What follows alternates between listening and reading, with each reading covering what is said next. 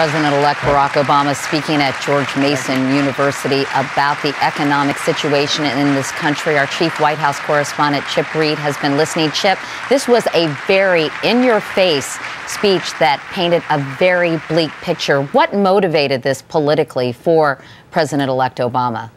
Well, Katie, I think part of it is that there are signs in Washington that this stimulus package is getting bogged down a bit. You know, initially they were shooting for January 20th, Inauguration Day, to get it on his desk. Now they're talking about mid-February. There are a lot of debates over what's going to be in it, what's not going to be in it. He wants the American people to understand how bad things are. It is potentially catastrophic, and he wants to light a fire under Congress and get them to do this and do it quickly. Chip Reid, thanks very much. Anthony Mason, our business correspondent. Anthony, why is he pinning all his hopes on the stimulus package? I mean, we've seen that before, and some people say it didn't work all that well. Well, Katie, because without it, almost every economist will tell you we could be headed for double-digit unemployment. I mean, and even with it, we're headed for a couple of really bleak years. What struck me about this speech is his appeal for sacrifice, basically saying we got to end this culture of anything goes. He's telling Americans they got to change the way they live.